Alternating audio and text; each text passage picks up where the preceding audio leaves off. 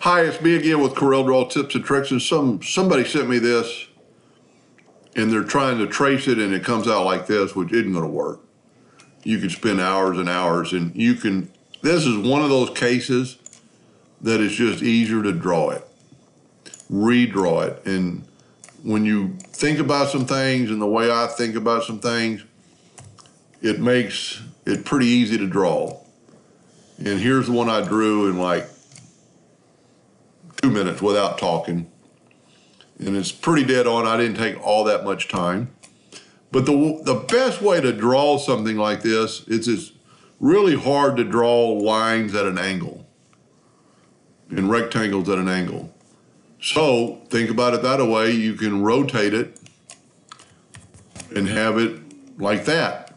Then take you a rectangle about that size and flip it that same 315 degrees. Hit P. This is why I draw in the center of the page, because it makes life so easy. Holding down the shift key so it'll grow from the same direction. There you go. Control D and make a duplicate. Hold down the shift key and it'll grow from that way. You've got the outside box. This is a little bit different because they've got a large space, small gap, large gap, small gap. But it's really pretty easy to draw. You just need to think about, you need to draw the longest lines first. Get your rectangle tool and just draw you a rectangle close to that shape. Zoom in and look at it. We're a little bit thick, so let's change the thickness to 0.09. We're still a bit thick. How about 0.085?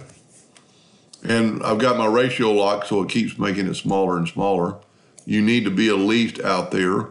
I'm going to set my nudge factor on something really light because I want to be able to zoom in and watch that white part of the line right there and see if I can't get it. We're still a bit thick. Let's go 0.08 even. I should have unlocked my ratio. You want this above that line, and you want it below that line. You're halfway done. You've got the thickness. Grab that line, Control D, and make a duplicate. And just move it over and get it pretty close. And for the video, I would zoom in if I was doing it for real, Control D, and see there's that thick part of the line. Just move it over with your nudge tool till you get it pretty close. Control D, move that one back. We're pretty close. I'm going to grab all of these rectangles by holding down the shift key, and I'm going to group them together, Control G. I'm going to Control D and make a duplicate. I'm going to start moving them over, then hold down the control button. And you could figure this out mathematically,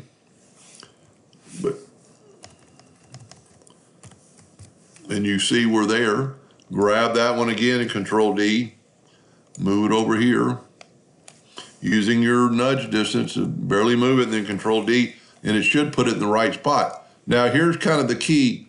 We're drawing in the center of the page, so we know that, so we can move stuff away.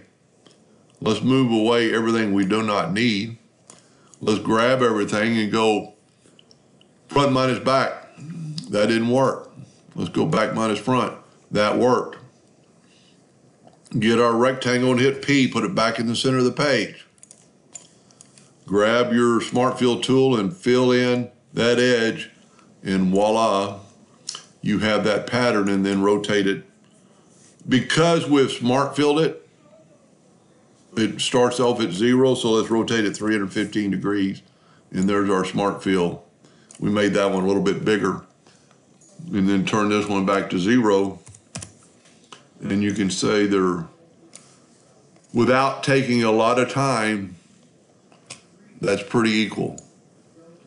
And I don't know what their plans are. If their plans are to cut it out, left click, right click, and that would cut out. Anyway, I hope that helped a little bit. Thank you for watching.